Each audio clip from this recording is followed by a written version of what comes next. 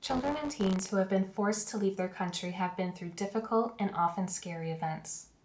Difficult events and moving into a new country can change how children and teens think, feel, and act. Young children often do not have the words to express how they feel, so they often express their emotions with behaviors. Young children might have trouble sleeping, have nightmares or wet the bed, behave more aggressively or behave as if they're younger than they really are, have stomach aches or headaches, be afraid to separate from a parent or caregiver, be unable to calm themselves if they're upset, or stay focused on past scary events by acting them out.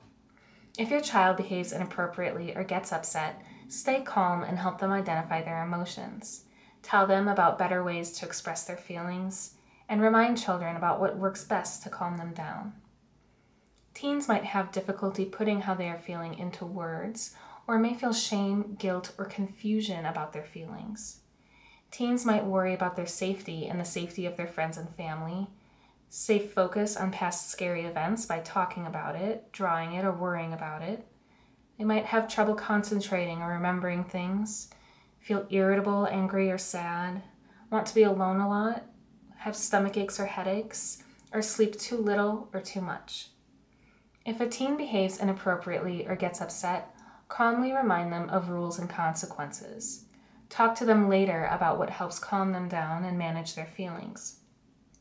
Children and teens are resilient, and with love, support, and consistency, they can heal and adjust to their new environment. Because parents and caregivers know and love their child, they are in the best position to help their child heal from past events, manage worries, and adjust to a new home. Ways to support children and teens include spending time together doing familiar things like flying a kite, playing chess, or singing a song. You could tell younger children when you need to go away for a short while and when you will be back. Keep children away from frightening images on TV and social media.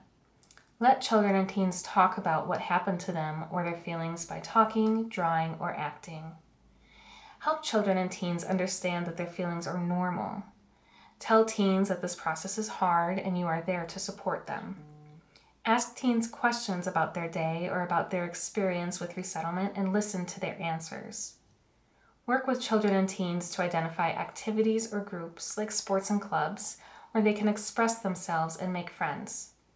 Sometimes managing stress is not enough and people may want or need more support. Parents can get more help from their child's doctor, school, caseworker, or counselor.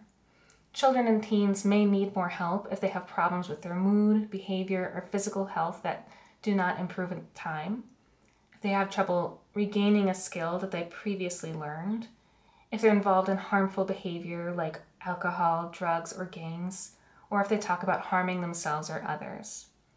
Anyone who feels life is not worth living, or if someone is having thoughts about harming themselves, they should call 988 or 1-800-273-8255 right away.